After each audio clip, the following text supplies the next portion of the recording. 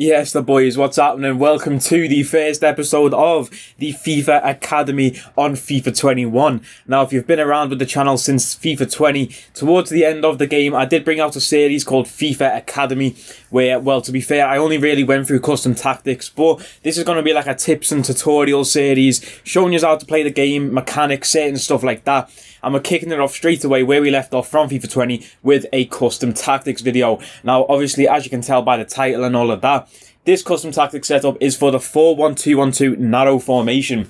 Now, straight away looking at my team on the screen, you might be thinking, how are you playing 4-1-2-1-2 narrow with this team, which is obviously set up in a 4-2-3-1? And that question will be answered very shortly. I will show you the tactics and go through everything, including player instructions, all of that. You'll have to ignore Ruben Diaz at left centre-back. I don't actually use this guy. This is a makeshift team. If you've seen my video from Thursday, then you'll know like what's going on with this team and that, and like where we've got the new players from. Like Lucas Moura is a new player, which I'll explain in the tactics as well. But without further ado, boys, if you do want to hit like on the video, that would be much appreciated. And if you are new around here, please hit subscribe, and you can keep up with all the custom tactics videos that we're going to bring out this year, as well as the Road to Glory series where we're doing no money spent, which is what this team is right here. I haven't put a penny on FIFA this year, and this is the team that we've got. And then let's get into the tactics anyway.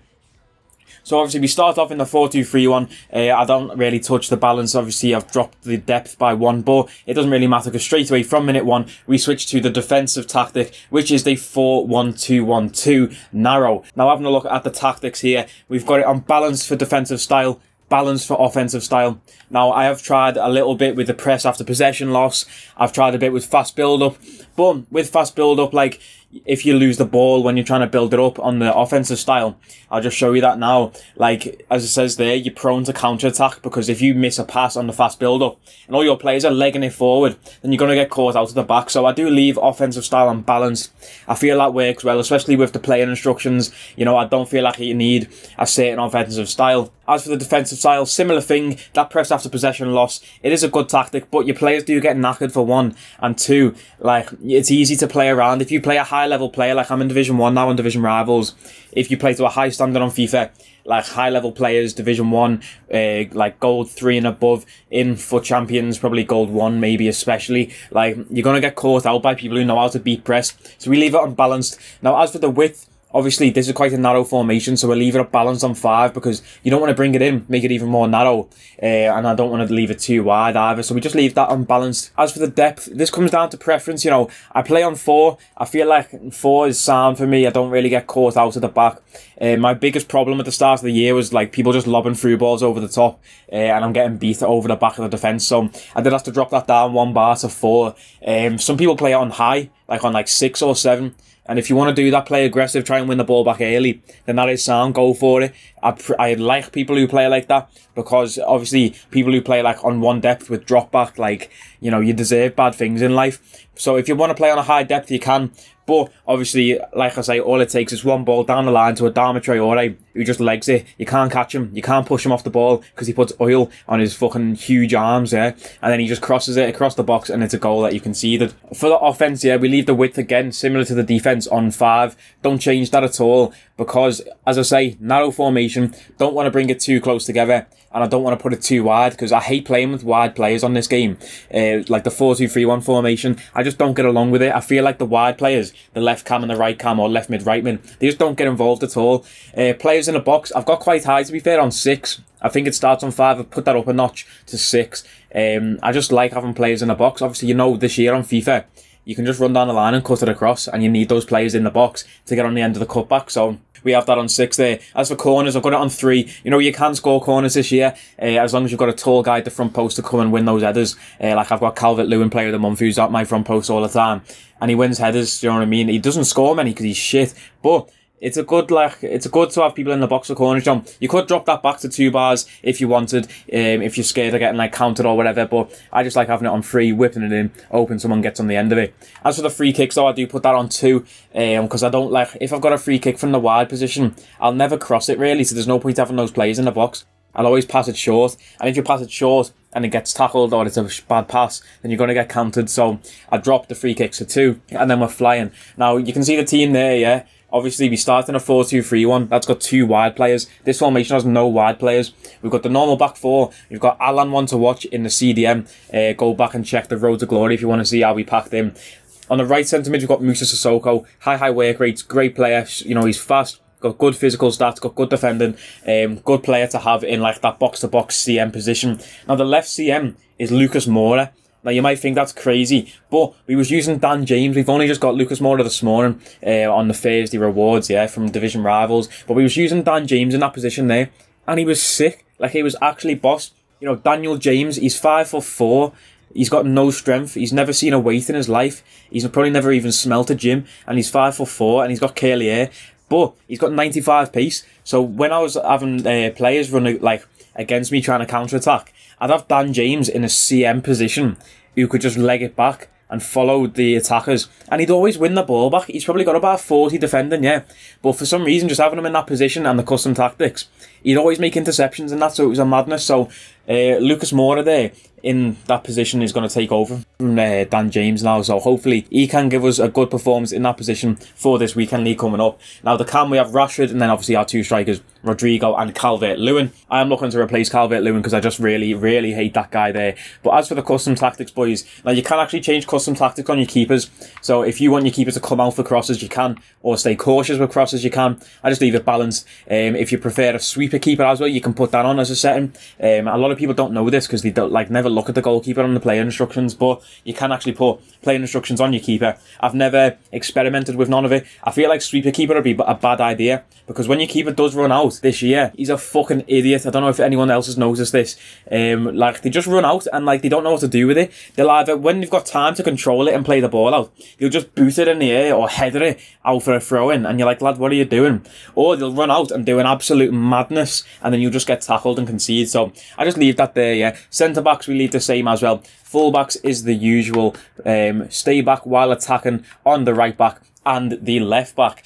I did try at the start of FIFA to try and have an attacking full-back formation, but it just didn't really work out. So obviously just stay back while attacking on them man there. As for the CDM, our central defensive midfielder, we've got stay back while attacking for the attacking support and defensive position and cover centre. Now this is the same old that you'll see on a lot of every formation pretty much is the same. For your centre mid, you want them to cover the centre of the park, because obviously if they run out wide, you just leave someone open in the middle. And like I've said a million times, if you've got big oily Adama Traore down the wing and Alan's ran across to cover him, no one's watching fucking the little sweat in the box who's running in to get the tap in. So you've got to leave him on cover centre, stay back while attacking, because he's got medium-high work rate. He's just like a little anchor. He's a little rock that sits in front of the centre halves and just protects that back line. Now, as for me, right centre mid, Musa Sissoko, we've got stay back while attacking and cover centre again, but we've got stay on the edge of the box for cross. Now, I do have 6 players in the box, or 6 bars for the players in the box on the tactics section. But I want Sissoko to stay on the edge because I'll have a lot of players in the box for those crosses or the sweaties, But if, the defender tries to clear it or something to, the edge of the box, or, the ball just gets rebounded out, I need someone to sit on the edge of the box, and I'm sure Sissoko has high shot power. I might just make that up completely and be capping on screen. But if he stays on the edge of the box, he wins that ball back off the lucky deflection or the bounce or the clearance, and he can just rifle one in from the edge of the box, you know what I mean? Rip the net open. But so that is what we've got for Sissoko. Now as for Lucas Moura, because he's obviously an attacker, but he's playing centre mid, I leave him on balanced attack. I don't tell him to stay back. I do tell him to cover centre still. And that's what I'm saying about Dan James. He was always in the right position for the interceptions, just from that cover centre tactic there, or instruction. So with Lucas, I'm sure it'll be the same thing. But then we do have get into the box for cross.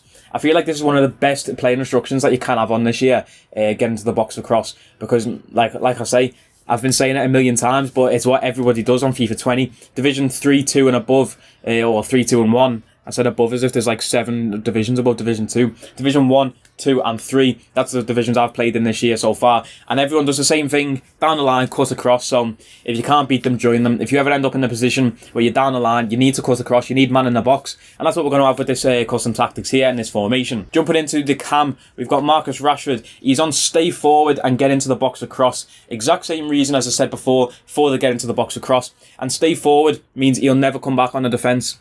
Now, what that means is that say you win the ball back, yeah, your three defenders in the middle of the park is going to be Alan, Sissoko and Mora. Your CDM and your two CMs, and then you've got the 4-back line. That's 7 players at the back, yeah. I don't feel that you need like your cam or your strikers to come back on the defence as well. If you leave your cam on stay forward, when you win the ball back, you're going to have 3 man up front at all times. 3 man up front at all times to go and get on those counter-attacks.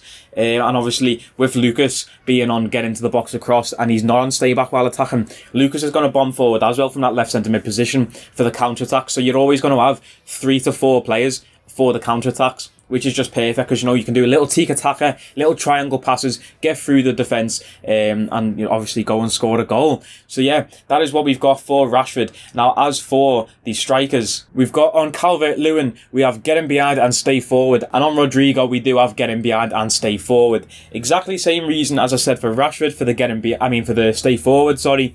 Because you're always going to have the man up top. You don't need them to come back and defend unless you're a little sweat who plays 1 back, 1 depth, drop back with all your players on comeback on defence, and you are an absolute scumbag if you do that, just to let you know. Yeah, so we've got getting behind on the attacking runs for both Rodrigo and Calvert-Lewin. Now, I feel like this tactic might be a bit broken. I don't know whether that is the tactic or just the game or just like how players move in the AI. Because like, say I've got the ball with Lucas, yeah, and then I'm looking at Rodrigo directly ahead of me. He'll point down the line and say, yes, down the line, split the fucking right back and the right centre back, yeah, I'm going to make that run in there. And then as soon as you press the button to power up the pass, he'll just stop and then run the other way.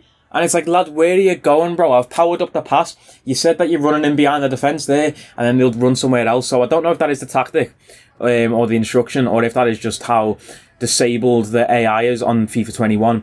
I mean, it's happened every year, but obviously with the new creative runs and stuff like that, which I might do a tutorial on, like, you know, you can sort of like deal with that problem there, do you know what I mean? But yeah, boys, that is going to be it for the custom tactics. Now, this is the team that I am going to use in the weekend league, and the tactics I'm going to use in the weekend league this week.